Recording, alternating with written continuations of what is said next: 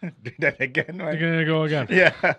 This is the second time. For people listening, we've just been talking for about 5 minutes and I hadn't hit record. Krishna Thapa. Right, we are recording. We're back in live now, I mate. was just slagging you off for being an admin. And then it's me. Right.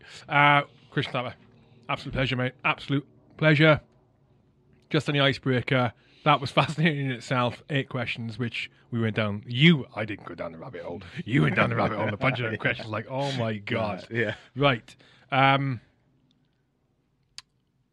You be on the studio with like 24 hours notice that you gave me. I'm not complaining at all. I'm not. It's like it's a recurring thing with you, Hereford lot. Like I get drop of a pin. Can you be there tomorrow? I'm gonna have to be. I'll be there tomorrow, right? So you're here in the studio, right? So just quickly for people listening or watching, Gurkha, Hereford, long time in the military, very an exceptional career. You've been out for about a year. Yep. Been out for about a year. You still smashing life. You know, we'll come on to the recent records and stuff. You got the break Everest and stuff like that. And bringing amputees up there, doing incredible work.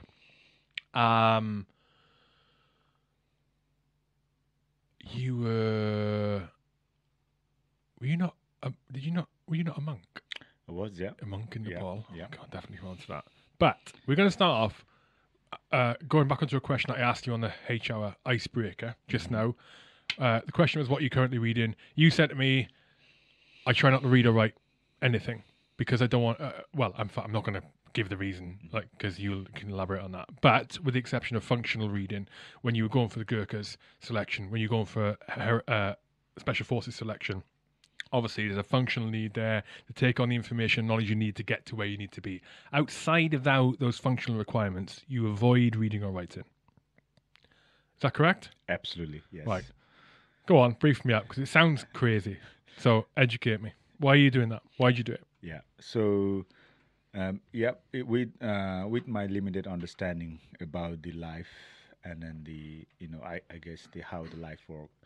So, anything we perceive, we gather information. It is actually, if you look into and little more pay attention, it's just information we gather from different sense perception. Then if you gather from outside, anything you gather, whichever sense perception is not you, is something else. And then the most importantly, if we use the one specific sense perception to gather information or knowledge, that's what became a memory. And more memories, information, energy we gave for the specific memory became part of energy, and that became emotion, which can be basically anything we gather from outside is not good for our own life process. Hence, what I'm trying to do is to clear up, clear off all the extra information so that the will not have unnecessary thought process going in my head.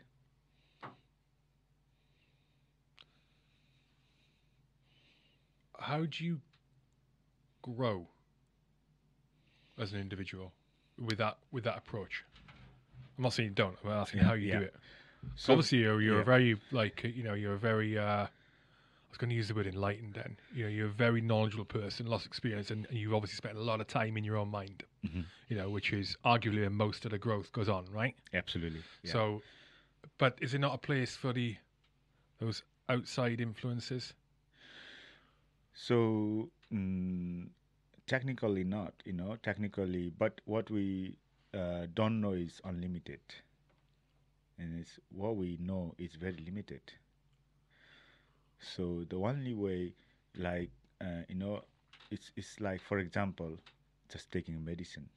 If we became ill or sick, we just take medicine. That medicine, the only way medicine effective is evolving as part of life, as part of body.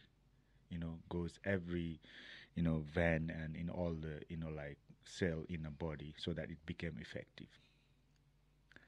And in terms of knowledge and information, that is if we are just gathering very limited information knowledge in the universe. not even talking about the books. How many books there we can read? Maybe 1,000 million, but there's you can imagine how many books and how many information is untappable. You can imagine looking at the universe, like label, so that in order to be more profound and knowledge for yourself is to evolve with the universe, not to be part of any specific knowledge or information that's going to be just limited us to become part of the bigger process. How do you deal with so? What about? I'm thinking on a practical day-to-day Yeah. basis. When it comes to like current events, for example, Yep.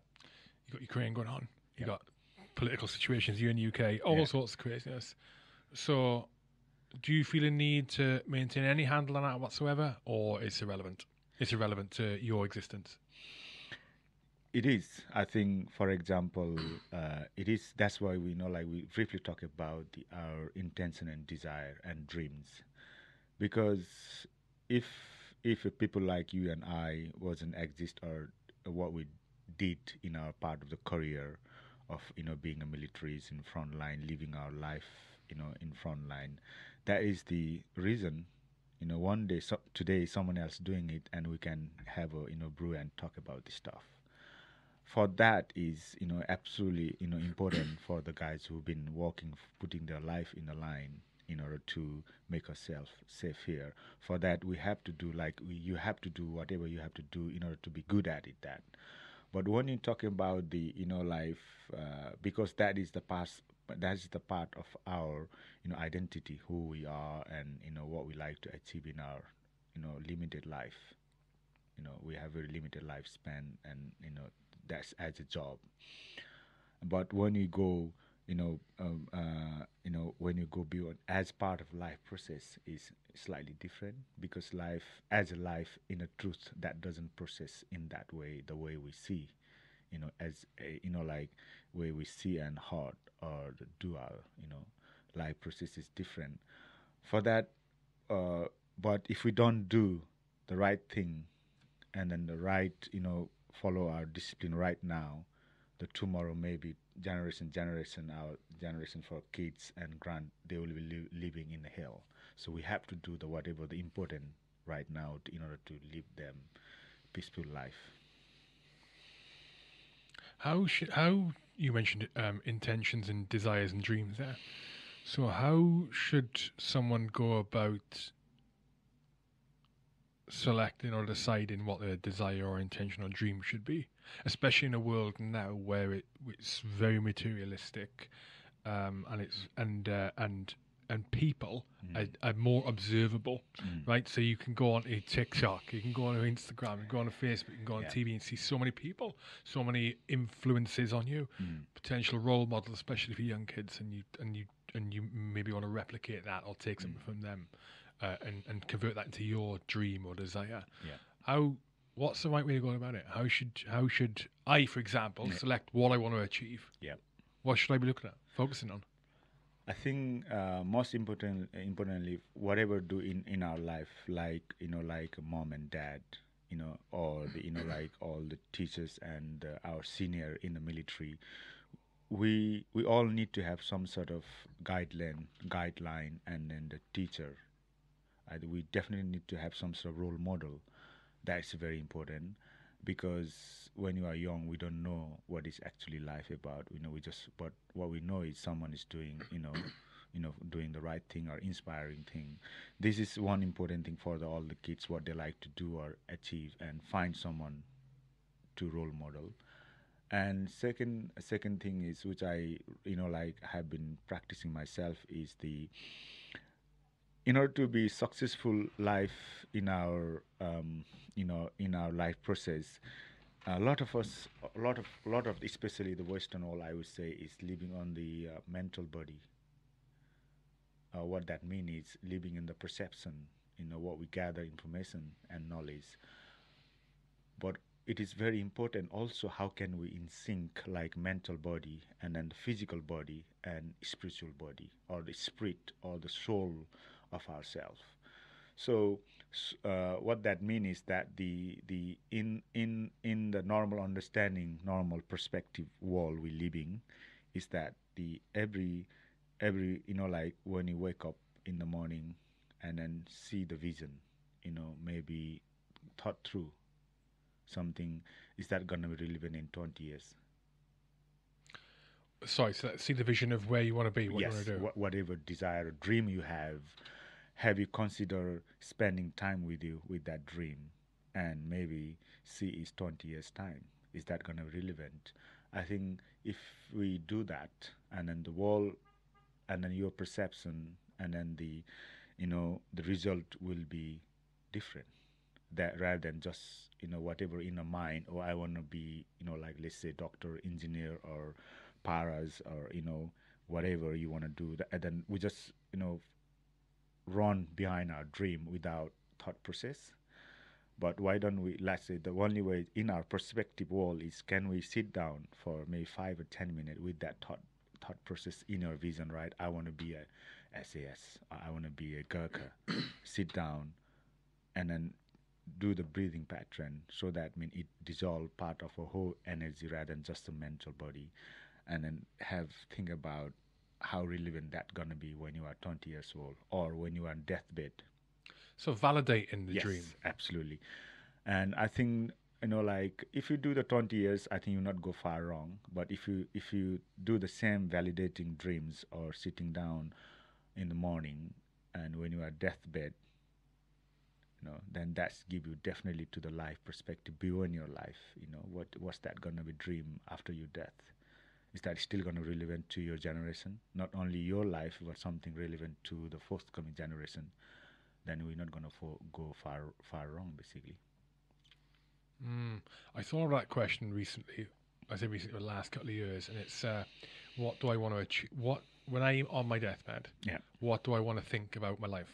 absolutely. And I thought about it a lot. It's like, it's not an easy question to ask yourself. Yeah. It's not easy. You go, what do I want to have achieved? That's what it was. What do I want to have achieved? And, you default to, I want to have loads of money. I want to be a homeowner. I want to have something to leave my kids. Yeah. That kind of stuff. And what I decided for me, which felt good for me, is all I want is to be remembered as to have generally led a good life. Yeah. I say generally because you can't get it perfect all the time, right? No. When I say Yeah. good life, I mean I'm a good person, Yep. generally a good person. So when people are at my funeral, Yep. or whatever I have, and they say something, they go up and everyone says stuff at funerals, right? You never hear anyone say bad stuff, obviously, but when they're saying stuff about me and it's nice stuff, I want them to mean it. Like, I want them to mean what they're saying. They genuinely mean it, and that's it. And when I was thinking more about that led me to thinking, well, your aim and intent each day, so you get in the morning, what gets you going, is more to, so perhaps it's a good idea for a goal to be focusing on your state, what you are every single day, as opposed to trying to achieve that. These lights flickering in you. Lights flickering, as opposed to trying to achieve something like join the paras, or X amount of money, or home, and all that. And so for me, it's like, just try and be good every day. Yeah. And I feel like that helps. Move towards a goal or an outcome that is really positive. I just don't know it yet. Yeah. I don't know what it is. Yeah. Do you know what I mean? Does that make sense? Yeah, absolutely. Because is that edging on to the kind of what's the word? Living in the moment. So that's definitely a monk teaching, right? That's a big part of Nepalese culture as well. Yeah. So how would you describe that? How just living in the moment? What does that mean to you? So I think that is very interesting question, because what that means is a lot of people talking about living in the moment, but is there any other way we can live, not now, and live for tomorrow? That's only way. What I'm saying is, only way we're living is we are living here, right now, because our heartbeat is for right now, not for tomorrow. isn't it? Our breathing is for right now, not for tomorrow. But the only thing is we are not our thought process, our mind, and like our thought process is not with us. What do you mean? What I mean is we're existing right now. This is in the moment. Can we see somewhere else, like my life, apart from right now? No, because we are right now. My What I'm saying is my heart is beating right one moment for this moment, not for tomorrow or not for yesterday. Because our body and soul is for the moment, but only our mind is somewhere else, not in the moment. Hmm. Okay, I see what you're saying. Yeah. Yeah. So that is the that's us to realize and go beyond our again, because we're living so much in our mental body or perception. We actually not our life is for living right now here. Heart it's beating for right this moment, for this moment only. And then but for us it's also bring that perception, our sense perception, with that heartbeat and in that. So basically you saying the what is the right way of living the in the last, let's say Himalayan or Nepalese way, is that there is a saying in Nepal. So whether we always wanted to walk in a middle path.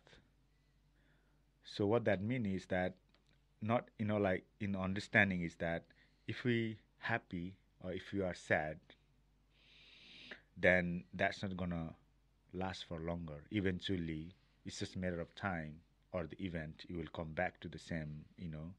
And if you are happy you might go right, let's say. If you are sad you might go left. What that meaning is, in order to be in the middle, you have to be always conscious, neither be happy nor sad. This is the only way to be like emotionally, psychologically and physically in the moment.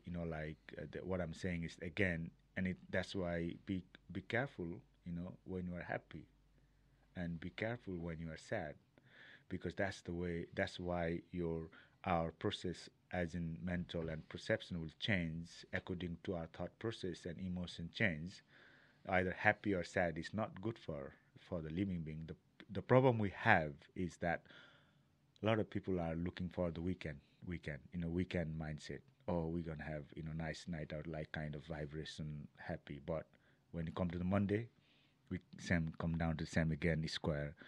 And then maybe want to say we go stressful, like driven, because we have so many mission and achieve our life beyond what we wanted to achieve. And then when it comes to weekend, then we cross to the other side. So rather than living in that kind of two, like two partition here and there, always try to walk in the middle land. So that means you have a whole control of your body, mind, and soul, be in one place. And then going back to the vision, like you're saying before, is how can we access, how can we find the right bearing in that, in the moment, is that the having a right vision and right cause. We all need a right cause and vision, to achieve in our life, because whole our life process is part of evolving with the information we gather and knowledge we gather.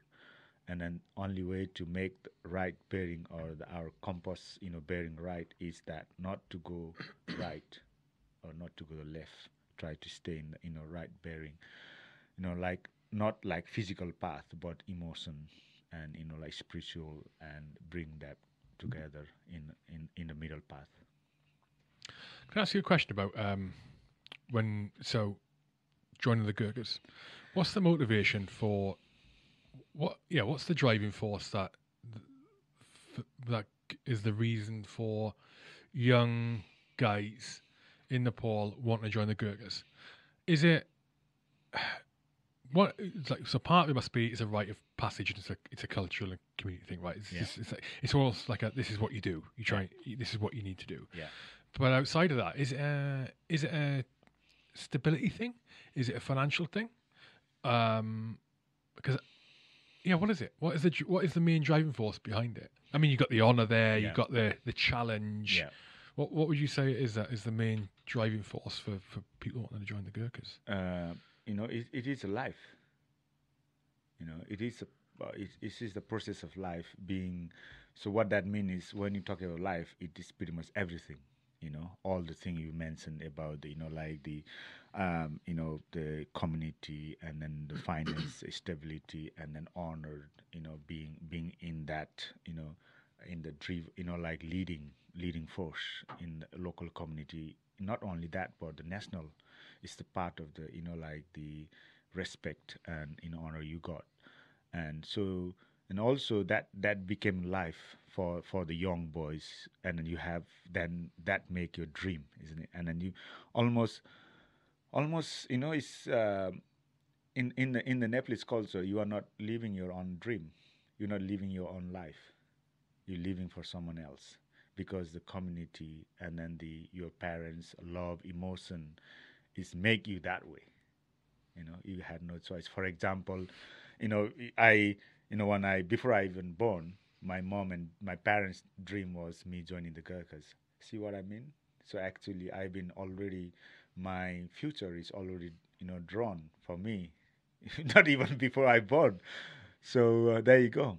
Yes, that's why it became part of your life, the destiny. And actually, if you look all our life, every individual life, that not so much, not many people have had their own desire and destiny. You know, someone and give us a name. Someone give us a, races and color, everything before we born.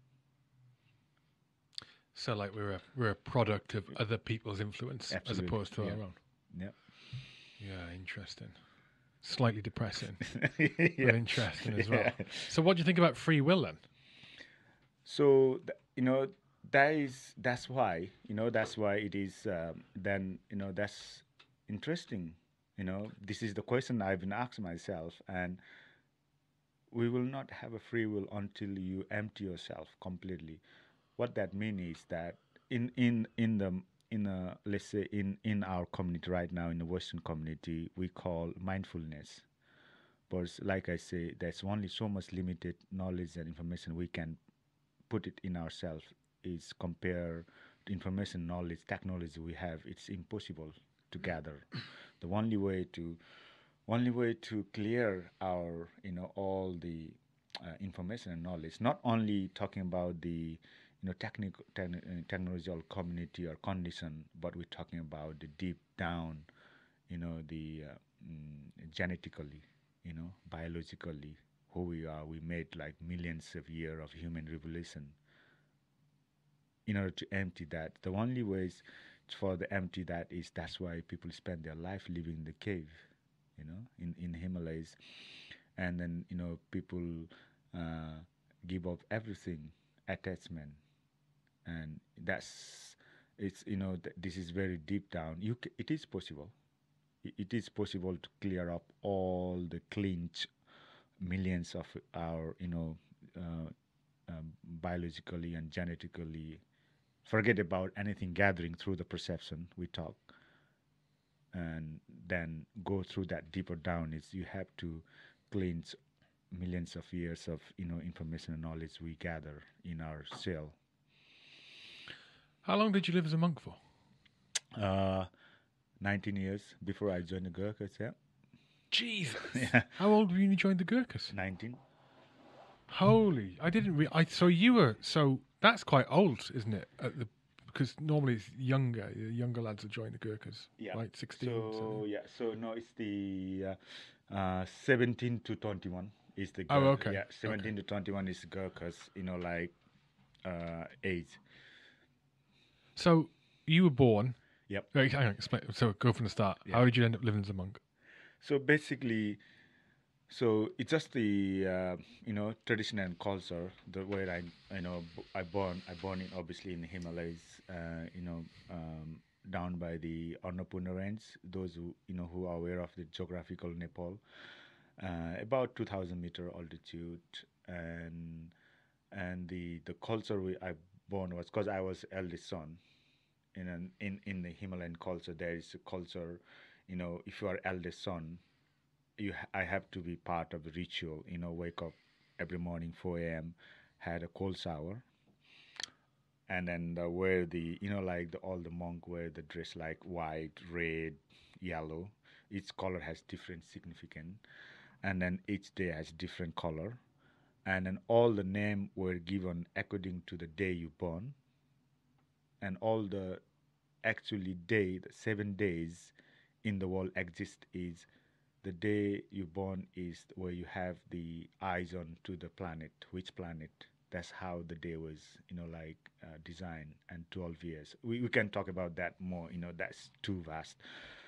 So and then I had to do the worship, after 4 a.m. cold shower, the day you wear the dress whatever meant to, and then worship the tree, worship the cow, worship the stone, and then When you say worship, how? What you how would you worship the worship? so yeah, it is very interesting because the like did you hear of forest bathing?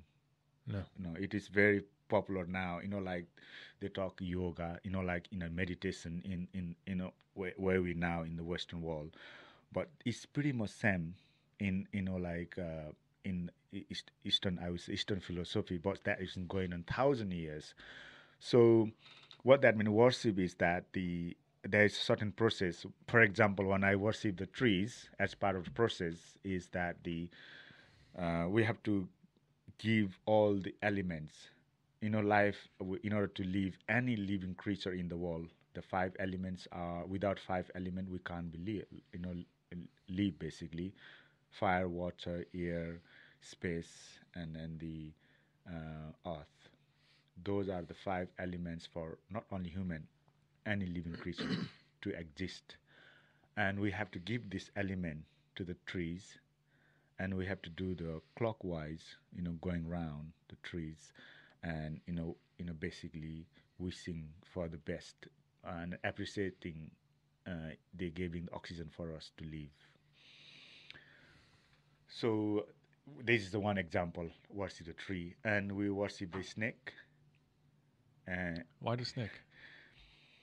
So in the Eastern philosophy, or the way in the Buddhist or the Hindu, like the 1,000 years,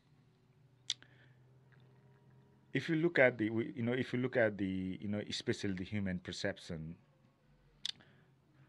we are the living creature. We perceive information through our sense, isn't it? But if you look at the snake is the only living creature that can observe, not to see, because not to see our color, skin, or thing. It can preserve the molecule of like flowing the blood in our body. Really? Yeah, Just pull that mic over to you slightly. yeah, yeah, and also it is the only living creature, like when we and all the sea spine vertebrates are parallel to the ground, so it can perceive more than 40 days what's going to happen here. No. Serious, you need to follow this one to the like in the some of the research on they have done, like scientists and peers, like So explain that more in more detail. What you're saying there. so basically because now, because I'm doing a lot of research now, I that's why I like worship grown up as before I joined the Gurkhas. Now I'm doing all this, right? That's why I say what's the science behind why I grown up like that.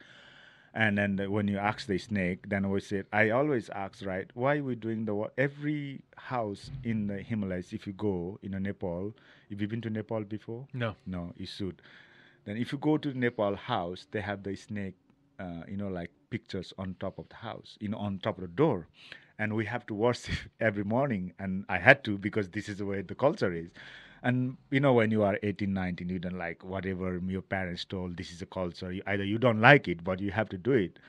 And then now lately, like then start doing all this thing, and who, all this question we ask ourselves, how can we profound? And then I said, like, oh, anyway, get back to me on that situation. Oh, this is where I grown up. Then I start doing all this research, and what's the science saying? Why are we doing this thing? And then this is what I found about the snake is that the first thing is they are, like their vertebrae or the backbone is always parallel to the ground. That's how they perceive the earth, the energy, what's going to happen.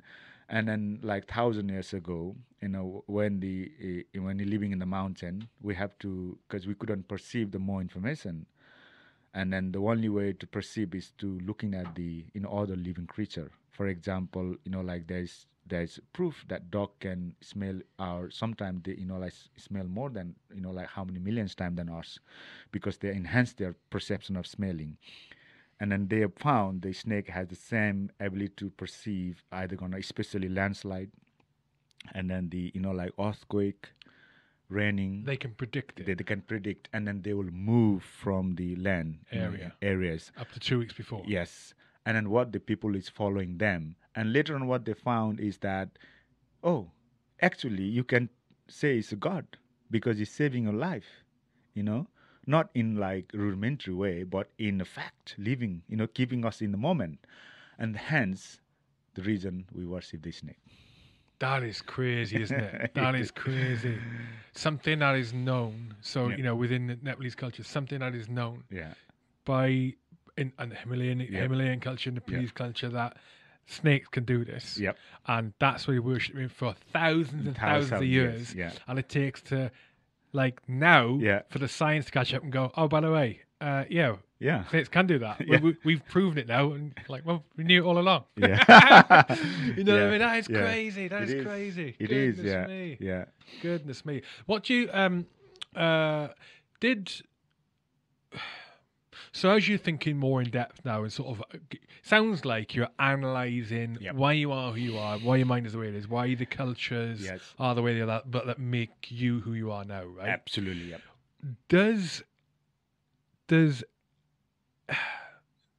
your military service not challenge any of your spiritual thinking and the way you think we should live or behave, good and bad and all the rest of it, right? Do you have any challenge there? Is there any challenge to your spirituality with it? I think it's of course, because to be honest, I wouldn't be here, and who am I without military and all my experience. To be honest, at the same time, I'm very privileged and honored, to be served. And then actually my tiger was in the wartime, being going back to, like I say, when I grown up until 19 years, I hated basically. Why the hell I'm wake up 4 a.m. doing the cold shower and doing all the worship snake and trees and stone, and because I had no choice, this is the culture and traditional I had to follow.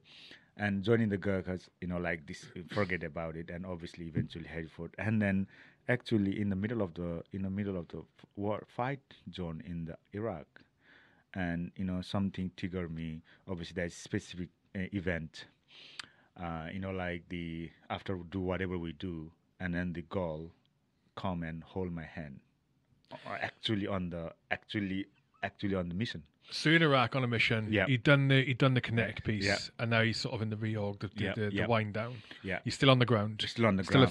Still a threat. And what happened? The girl, like young girl, come and hold my hand, and then saying, "Oh, why did you done what you done?" And like like all the men, I said, like, because we thought he's a bad intention. He had a bad intention. Oh, so he killed someone. Yeah. And then done that, and we have to do in order to protect the community, and then like thing, and then, but actually, and she said, like, actually, he's a god. Every cultural people, like where you've been in that areas, they treat him like a god. He's influential guy in the area, in the whole community. And this then, guy that killed. Yeah, this guy. And then and first and foremost, he was my father. And then but like still we are in danger zone and we do the thing. But later on, I realized that that's the first time I realized that whatever we perceive through our perception is related to me and myself. Not no one else.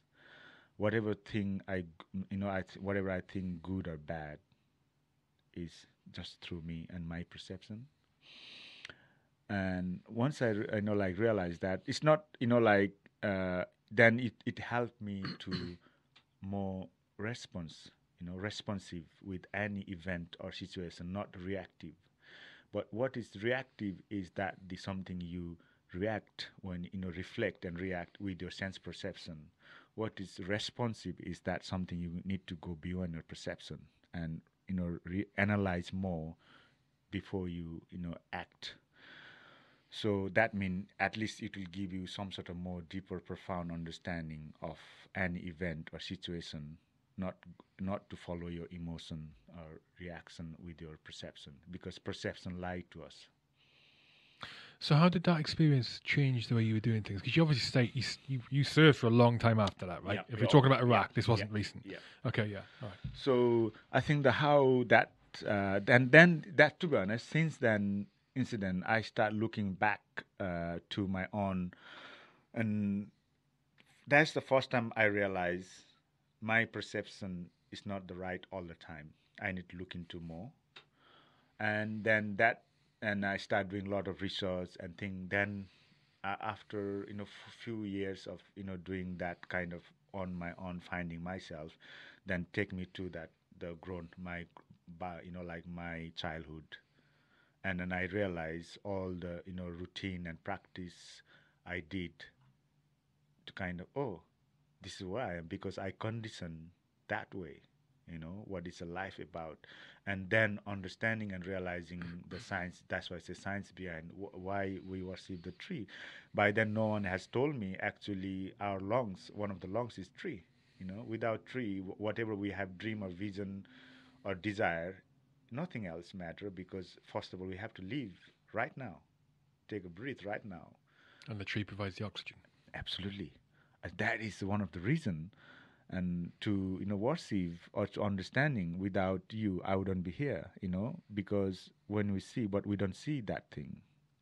So that's why kind of take me to the more, like, not people talk about like religionalize, or you are Buddhist, you are Christian, you are Hindu, all this thing. But for me, it's pretty much nothing to do with that. But what is the relevant to our life? What is the relevant to our life enhancement and perception, to see more than what we see. For example, I never, what I always really really taught me is that the I'm proud to be Gurkhas, but when I'm in the wartime, there is only the British guys who is a close friend of me, willing to die for me. Those are the things you can't see, you can't hear, and then but for that is we have to connect in a spiritual soul level as a life, not who you are, what you say, what you do, but you as a life to connect with that has to be go beyond our perception of what we see. And it's my own experience on the from battlefield to to the, I guess, spiritual from Himalayan. And then that's why I said, can I go beyond my perception? Can I in touch with the truth nature of who we are, rather than what people think we are. I think that on that, recognizing, to ignore the worship bit, but just recognizing that Yes, you exist because of all these enablers. absolutely. Yeah, but to do that, you Yeah, sort of have yeah. to value life. You have to recognize how fragile it is, which I think most people, Yeah. most society don't do. They don't value that. I Yes. just exist, man. Yes. I again, my own journey, very recently actually. I've you hear all the time, be thankful for who you are, what you've got. Be thankful you're just alive. Yep. And I've sort of only bought into that in terms of actually really understood or really accepted it as a valid thing. Like how you say you don't realize how lucky you are. Yeah. Even like right now, I'm not a millionaire. Yeah. I've not got X, Y, Z that I want in life, but I'm here. Yeah. I like the baseline. I exist. Yeah. I can put food on my plate. Yep. I can get from A to B. Food on my plate. That is it. I'm healthy. Yep. I've got no disease. I'm not an amputee, for example. Yeah. I am healthy, and above that, man, that is like the core stuff. If you've got that, you ready to rock. Yeah. Everything else is a what's the word? Everything else is a Brucey bonus on top of that. So I try and tell myself that when I'm like kicking myself in the nads for whatever reason Yeah. mentally. It's all right. It's all right. But a lot of people don't realize that, I think, because again, we're going back to that materialism Yeah. and the perception Yeah. of what you think you should be as a Yeah. human, and what uh, what people think a successful human being looks like. Money, Yeah. Gucci kit, the Yeah. right brands, a flash car, a massive house, Mm. and it's not. I mean, arguably, arguably the most successful people are the ones who are most in touch with themselves and most satisfied and happy, and just content and Absolutely. content, Yeah. contentment, Yeah. right? Yeah. Absolutely. When we were talking on the icebreaker, I think it was on the icebreaker, you said it. You you you lowered your chair right down. Yeah. And you said you like when you're doing stuff like this, you like Yeah. to be close to the earth. Yep. Talk to me about that. Yeah. Absolutely. Because you know, I think we briefly talked about the five elements of life. Uh, so, in order to not only the human life, for any living creature on the planet, in the universe, the five elements, without any of them, we doesn't exist as a life. So it's like water, air, earth, fire, and space. If any of this element is not there, we have either have the chronic disease, either we have a depression, or we will not. We something is not in balance for our living life. So one of them being a earth, which is like the energy we like food. It's earth come from earth, and then we all have earthing in our house. Like how the energy within like generate and dissolve with earth. For example, as part of our human for living creature is that the heat we have within us. There's always fire going on, but sometimes when the fire is very very strong element, it can burn so much energy and it can also burn unnecessary.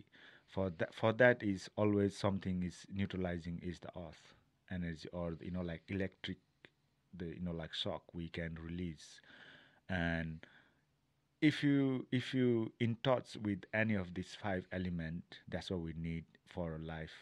And then if how can we balance that is that the try to connect with all of them, because if you think properly, then none of it's very through our perception it's hard to get that. For example, air, if it is fresh air, we pretty much from the five senses we can feel it, touch it, see, hear.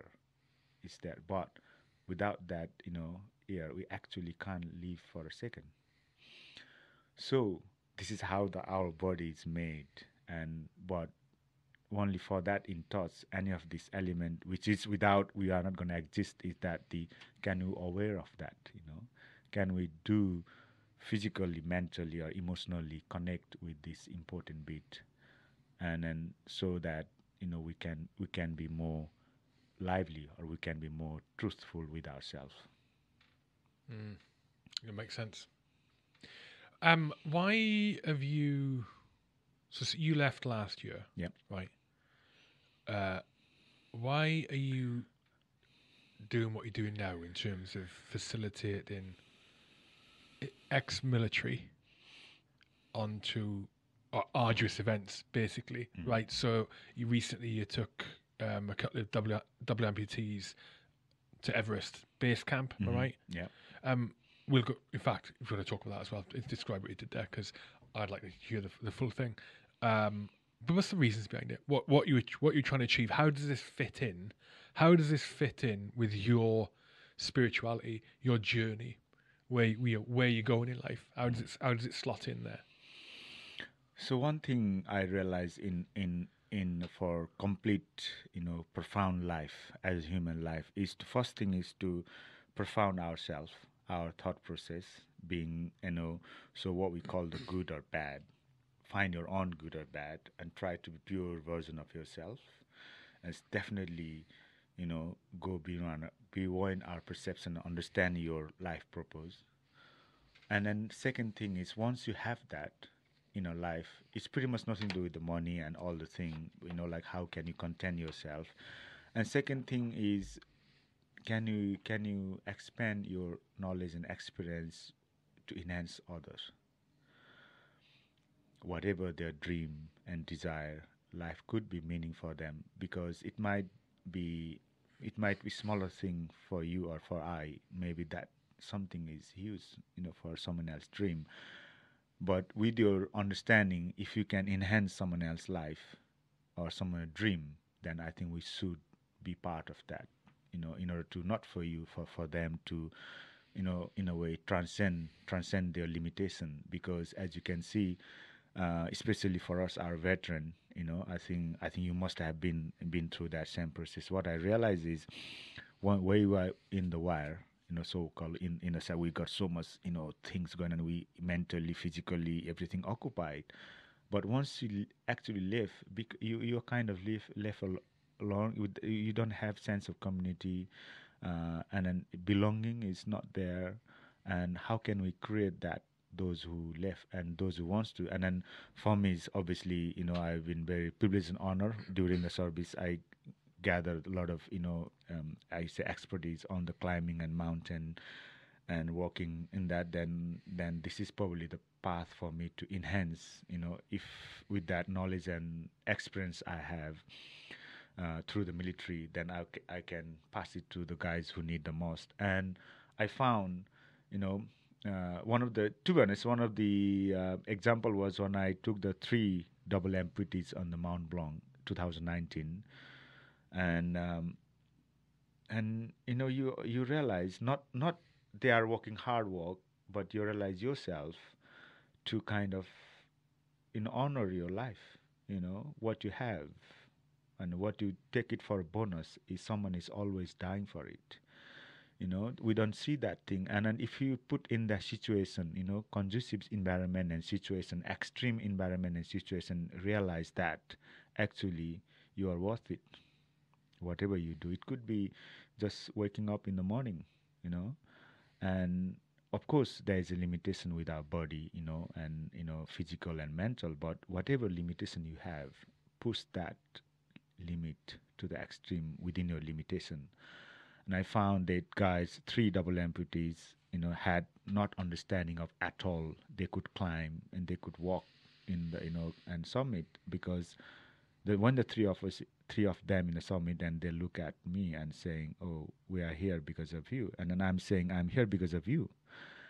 Where is the balance? But you never realize that important. But you need to be in that certain environment, and make it worth for living every breath of your life.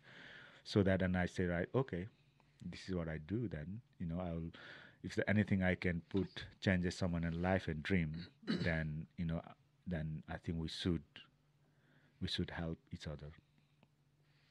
Yeah, that's an important lesson, right? It's, it's amazing. Everyone has something someone else can benefit from. Absolutely. And this is for the people who they fucking hate themselves. They feel worthless. Yeah. It's wrong. It's incorrect. You have something Absolutely. other people can benefit from. Yeah. You have experiences no one else can ever have. Absolutely. You're completely unique. Yeah. So you have knowledge, because you get knowledge from experiences. And if your experiences no one else can have, then you have knowledge no one else can have. Absolutely. So you have benefit to everyone. And interesting you're saying, hey, those amputees looking at you, thinking, fucking hell, we're here because of you, but you getting something equally from them. 100%. The same thing. 100%. The same thing. Yeah. The importance of undertaking hardship, pushing your limits, Yeah. putting yourself outside of the comfort zone, Yeah. and bringing other people along for the ride too. Yes. Yeah. It's growth, right? 100%. Growth. Yeah. And when you push yourself to your limits, you know this better than anyone. You push yourself to the limits, it pushes your mind to a deeper understanding of yourself. Absolutely. A deeper understanding. Yeah. And you assign more value to yourself. Absolutely. You're more valuable. Yeah. You feel more valuable. It's incredible. Incredible. Was that the first time you did that then? Was on Mont Blanc? Yes, yeah. That's what we started. To be honest, I think you said the really, really, to the point, because like maybe for us, like what I get from summiting the Mount Blanc is maybe nothing because it's 4,000 meter, but what I get as a life to seeing them, to understand, and be a grateful for the reason which is beyond our perception, beyond our body and emotion level, is to true yourself, is to the soul, who you are, to and the definitely, I think that's probably one thing it does us to, is to limitation. Like sometimes you see them, they were saying, "Oh, they never be there with their limitation of physical limitation," but yet they are there, because it's just because we're sharing our knowledge and information, isn't it? Like you say, you have something, it's maybe someone else something, but if you work together, share the knowledge, then he don't have to go through all this pain. This is the whole point of sharing and teaching philosophy, I guess. Mm. So how did that trip come about then? That first one. What happened there? How did you know those guys already? No, so basically, I take it with two blokes. I take it three, three double blokes, amputee. Sorry, three. So basically, I think it's came around because in 2007, there's 200 years Gurkha anniversary. In 2015 started, and then their plan was to take to uh, to have the Gurkhas on the Everest expedition for 200 years, serving under the Queen's kind of anniversary, and then I've been tasked to kind of do the fundamental, all the climbing, and kind of lead the Everest expedition for the Gurkhas. And obviously that we did, to be honest, that is the another world record, in the Gurkhas, 13 service people. Actually it is the biggest manpower on the top of the Everest in so far, with one kind of leadership or one expedition, 13 of us. And when I did that, then there is a guy called Hari Buddhamogar, who is another double amputee. We serve in the Gurkhas together. Then obviously he triggered like, oh, it's a Chris doing all this thing, and I think he must have seen the girl like, and he's like, and he connect me and like, oh, do you remember me? Like 2 years back we were together in the Gurkhas. I was like, of course. And it's like, oh, I wanna, I wanna climb the Everest. And to be honest, he connected me because he's amputee and he has the connection with all the like veterans and like amputees and all the like veteran who has that in their situation. And then he, I think, connected with the other guy, Justin Davis, ex Rifles, and the Stephen, he's ex Royal Wales, I think. So three of them, and then the two, and they come right.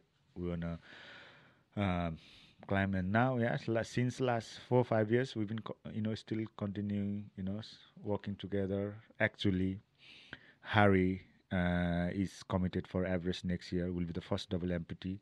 Justin Davis is pretty much committed for the Seven Summit. So he's, we just came back from, like you say, came back from Mera Peak last month, and I mean, it's also in comes with the Stefan, maybe try to do like Kilimanjaro or something, pretty soon. So yeah, we've been working together, just basically learning and sharing our knowledge. How can we help each other and transcend our limitation with the physical, mental, and psychological. So is this through? Are you doing this like as a charity? Are you setting up an organization? Have you got an organization set up? Is this a thing you can continue to do? Put people with physical disabilities on crazy high mountains. What's the plan? Yeah, so I think, like I say, I think for me is the important thing is where can I put the value, in terms of my experience, knowledge. To be honest, I do have, I would say normal body come and say we want to climb the Everest, and I say like, oh, you don't need me because you got everything. And I said I'm committed for those where I can make a lot more difference, with my experience, knowledge. And also for them is I think it is very value for the veteran who are, we all are suffering some level, either we like it not like, but maybe where I can input more, my knowledge and experience to achieve the the need most, or they can thrive, more with our experience with them. That's why I'm committed with the especially veteran, some sort of needs, physical, mental, or not only that, basically, had climbed with the Parkinson guy, from and then had depth from Japan, and obviously a lot of our guys, yeah, definitely, because like I say, I think that's where I think as a life, I think we can share more knowledge and make their dream come true, because you and I, we all have some sort of experience, knowledge to share. Mm. Yeah, definitely. You've been out for about a year. What has the transition been like for you? What has there been anything you weren't expecting? Yes, to be honest, that is very, very, I think, valid point for us. Every serving or ex-serving guys need to look in, and then realizing, actually, that is one of the reason I'm, like, I'm here to talk and share, because we briefly talk about it. I think if we are not understanding ourselves, like lot of the time, we as a human, we live in a perspective wall, and then the comfortable wall, I say, but comfortable wall for the body and mind, not for our soul. Yeah. And but remember, everything come from the soul. Doesn't really matter how comfortable we are, physical, mentally, living in the good house, driving a car. That's just the thing for the perspective wall for to see. But the soul is not that. And in to be honest, with my own experience, when we had leaving, I think 6 or 7 of us leaving from the regiment, and I end up talking with the individual, so closely, to be, we will be fine, we'll be fine. Just have that faith. And I still have some friends. I think so do you. I think so. We all have a friend living in that world, and very hard to step out to the unknown, isn't it? And have that faith, have that understanding, has to more deeper understanding ourselves. To I'll be fine. I'll be okay. And other thing is, I think we need to accept changes in our life, because if we look into the whole universe, it's moving, it's changing every second. So if you stuck for something, or some emotion, love, or some person we stuck, then we're not adapting according to the situation. I think as long as we have that attitude, we'll adapt as it needs. And so basically, in the eastern Himalayan, so there is a 36 different dimension of perception, and the energy, like living the life 36 way, not only one way, because the problem come when you identify with one specific thing, a specific event, then that is a problem. you know that's why we have so much problem, because I'm this, I need to live like that. Yeah, it's interesting, isn't it? So when you, yeah, it's interesting. And the reason I asked is about that transition is I think when you go to leave. So yeah, it's an unknown, and sometimes you don't want to leave. Sometimes you've got a choice, but you have to leave because your time's up or whatever, right? Yeah. But you don't realize how driven and motivated you are by a sense of purpose, a sense of value, until you leave if you've not got it anymore. Yes. Because what's interesting about the military, in the same way you were talking about growing up in Nepal, growing up in that monk-like existence, right? And out to worship the snake and worship the tree and 4 a.m. cold showers. That's what you do. That's what you had to do. Yeah. You just had to do it. It's part of the culture. But that is what defines you. What you do through life, what defines you, and it's what motivates you to do whatever you're going to do, because you got to do it, right? And you haven't got a choice. Yes. Yeah. And it's the same with the military. Yeah. I'd say very few people join the military looking for a sense of purpose. Very few, I think. Yeah. I'm talking about British. Yeah. I can't speak for Nepalese. British. Very few people. I didn't join for a sense of purpose. If I'm realistic with myself, the majority of the reason was it was probably the simplest option for me to do and get a freaking career at the time. That's one of the main reasons. But in joining, I ended up with this. I ended up in a, heavily embedded deep in a new culture that I enjoy being part of. Sense of purpose, sense of value was all there. And then when I left, gone. Yeah. Didn't even realize how much it defined me until I Yeah. left. Yeah. And then you go looking for, even though you didn't create that situation yourself, Yeah.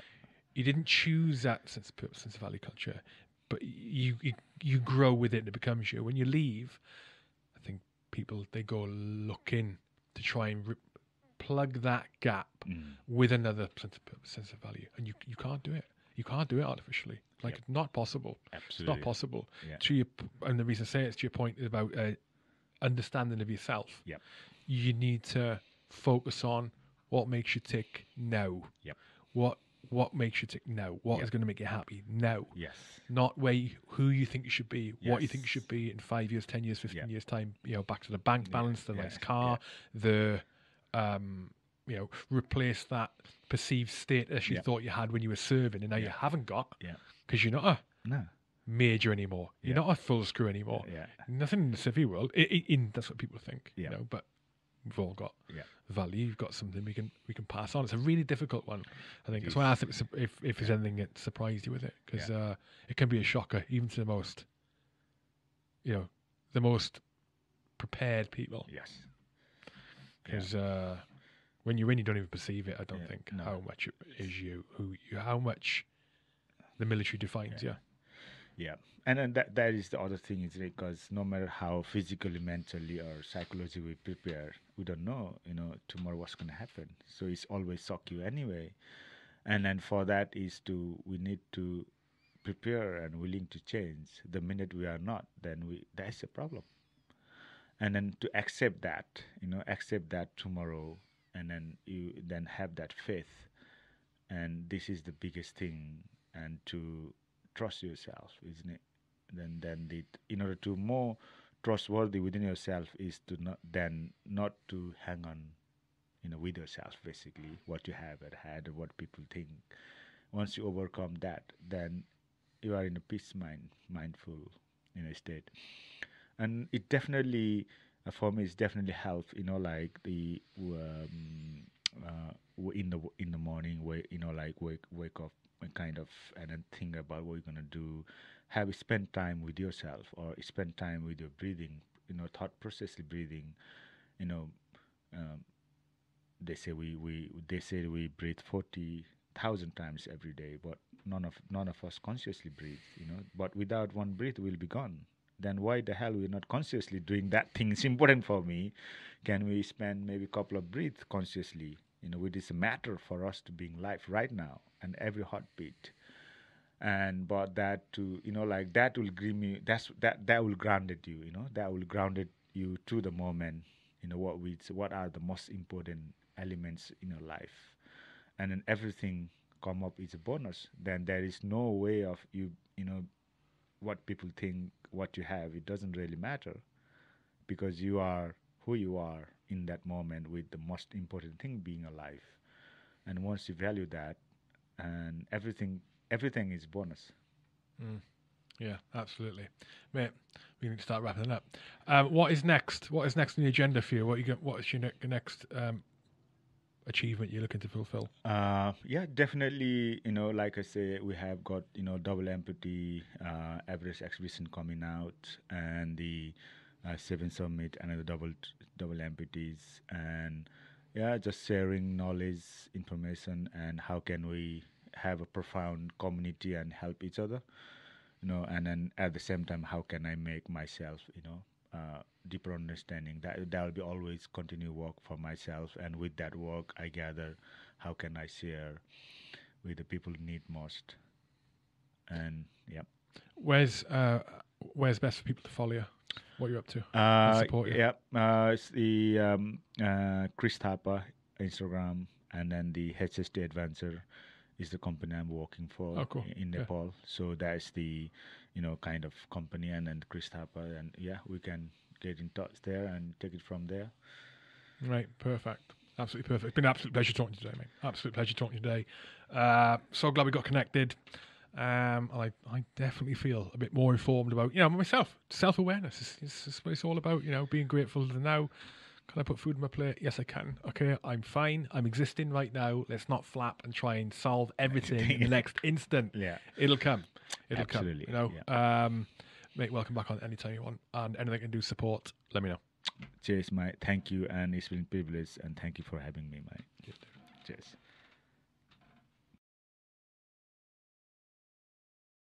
That's it. Thank you for watching H-Hour. If you enjoyed this episode, why not become a H-Hour patron?